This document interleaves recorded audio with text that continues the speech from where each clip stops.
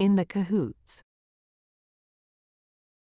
The idiom, in cahoots, refers to a situation where two or more people are secretly working together to plan or do something, often for dishonest or illegal purposes. It implies a sense of collaboration, usually with a negative connotation. Here are a few examples to illustrate the usage of this idiom. 1. The two politicians were in cahoots to manipulate the election results. Meaning, the politicians were secretly working together to manipulate the election results. 2. The CEO and the accountant were in cahoots to embezzle company funds. Meaning, the CEO and the accountant were secretly collaborating to embezzle money from the company.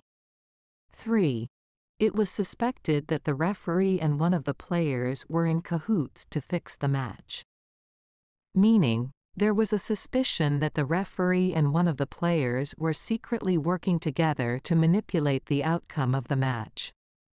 4.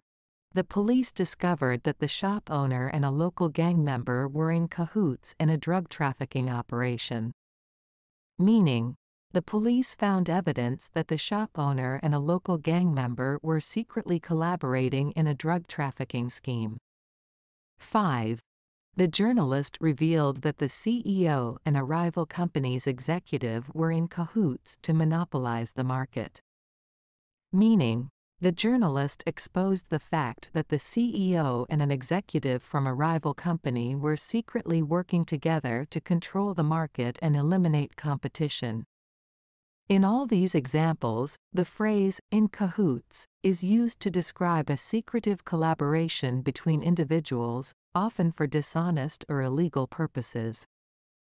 It suggests a level of deception and a breach of trust,